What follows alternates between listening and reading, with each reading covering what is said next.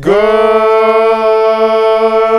morning, Gators! Today is Wednesday, September 14th. Welcome to Gator Nation News. I'm Jaden. And I'm Dalen. That was a little good, you know, a little bit of unison.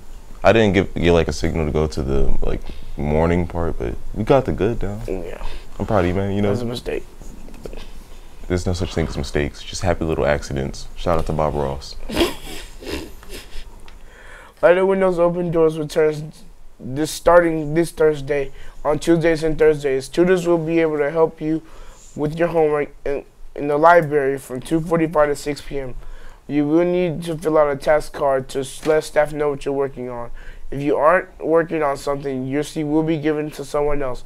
There will also be computers available for students who are working on credit recovery or Edgenuity. The College and Career Center is open before school, during lunch, and after school in room D101 to help with college and career-related stuff like Naviance, financial aid, college planning, entrance exams, military recruitment, dual credit, PSAT, and leadership volunteer opportunities. It's that time again. The Gator Gamers Club will be hosting a meeting Thursday, September 15th after school at 2:45 p.m. in J205. If you're interested in casual gaming with friends, making new friends, or competitive gameplay, stop on by. We will be gearing up for the Texas Esports League games coming soon. If you have any questions, comments, or doubts prior to the meeting, you can ask Mr. Alexander. Game on. If you're interested in joining Mu Alpha Theta or Math Honor Society, please scan the QR code and submit the application by Friday, September 23rd. Requirements to join can be found when filling out the application. Current members, please make sure you submit your transcripts to Ms. Garcia by Friday, September 16th. If you have any questions or concerns, please see Ms. Garcia in room K210. Air Force Junior ROTC Mia Villarreal won second place in the Tom Bates Park Orienteering Club in competition this past Saturday. She competed in the female 15 to 14 division against 30 other competitors. This will be her first orienteering competition.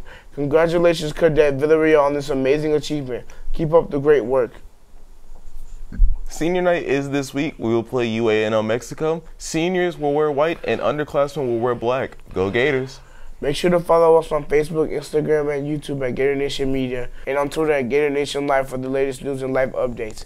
If you're a staff member with interesting stories or information you want on Gator Nation News, make sure to send them to our email at gnmedia.dickinsisd.org.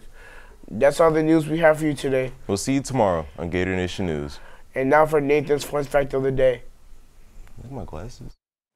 Did you know Megamind wasn't properly released in Japanese theaters until 2018 due to an earthquake back in 2011, canceling the original release? The film premiered on Japanese TV 2 years earlier, though.